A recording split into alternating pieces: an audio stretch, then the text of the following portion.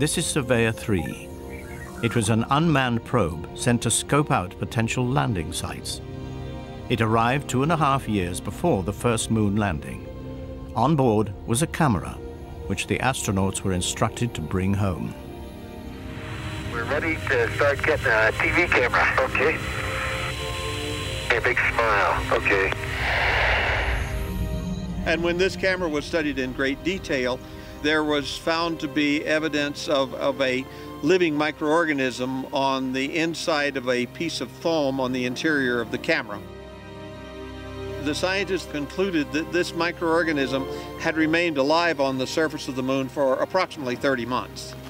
But it was not thought to be an extraterrestrial life form, but rather a contaminant that got into the camera during the testing on Earth before the Surveyor spacecraft was sent to the moon. It was a common microorganism, Streptococcus mitis. Somebody probably sneezed when they were assembling the camera before it went to the moon. That means that microbial life could conceivably survive in space and could conceivably be transferred from one place to another, which is the fundamental concept of panspermia. While protecting the planet takes up much of John Rummel's time, the rest of his working day is spent making sure we don't contaminate other planets. Any probe sent to Mars or Europa has to be spotless.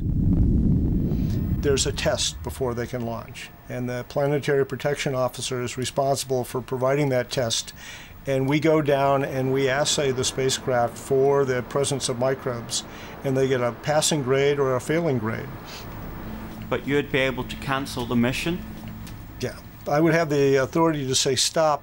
More likely I would say clean it first, then you can launch it. We have main engine start, 0, and liftoff of the Stardust spacecraft, returning a time capsule with the elements of the formation of our solar system.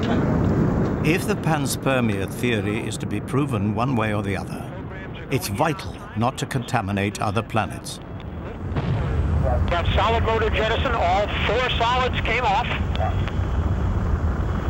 If we go to other moons, other worlds, etc., and take Earth contamination there, and then later go back and discover life and go, golly, life on Mars looks just like life from Florida. How about that? We're actually ruining the principal element that NASA focuses on, as preserving the science.